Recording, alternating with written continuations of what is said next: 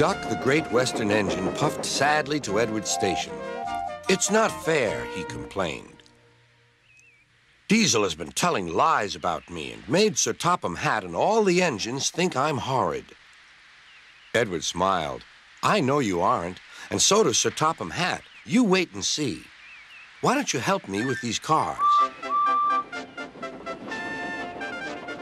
Duck felt happier with Edward and set to work at once.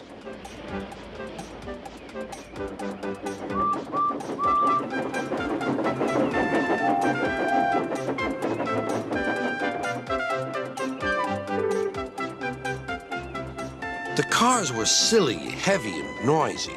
The two engines had to work hard, pushing and pulling all afternoon. At last, they reached the top of the hill. "Goodbye," whistled Duck, and rolled gently over the crossing to the other line. Duck loved coasting down the hill, running easily with the wind whistling past. Suddenly, it was a conductor's warning whistle. "Hurrah! Hurrah! Hurrah!" laughed the cars. "We've broken away! We've broken away! Chase him! Bump him! Throw him off the rails!" they yelled. "Hurry, Duck, hurry!" said the driver. They raced through Edward Station, but the cars were catching up. "As fast as we can, then they'll catch us gradually." The driver was gaining control. "Another clear mile and we'll do it." "Oh, glory! Look at that!" James was just pulling out on their line from the station ahead. Any minute, there could be a crash. "It's up to you now, Duck," cried the driver. Duck put every ounce of weight and steam against the cars. "It's too late!" Duck groaned. He veered into a siding where a barber had set up shop. He was shaving a customer.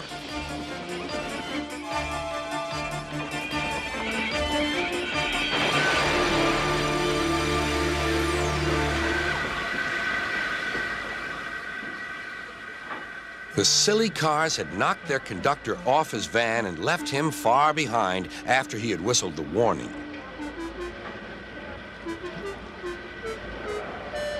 But the cars didn't care. They were feeling very pleased with themselves. "Beg pardon, sir," gasped Duck. "Excuse my intrusion." "No, I won't," said the barber. "You've frightened my customers. I'll teach you," and he lathered Duck's face all over. Poor Duck. Thomas was helping to pull the cars away when Sir Topham Hatt arrived.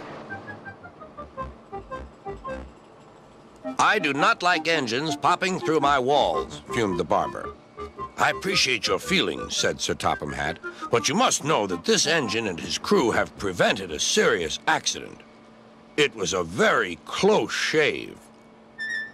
"Oh," said the barber. Oh, excuse me." He filled a basin of water to wash Duck's face. "I'm sorry.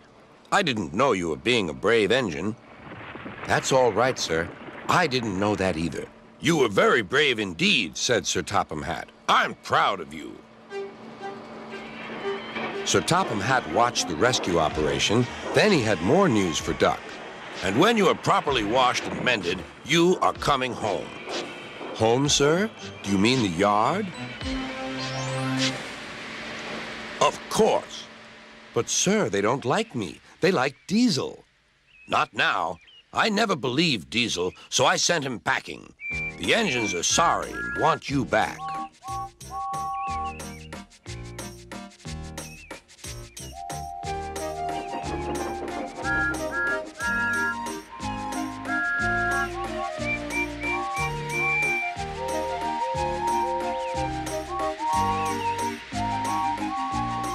A few days later, when he came home, there was a really rousing welcome for Duck, the Great Western Engine.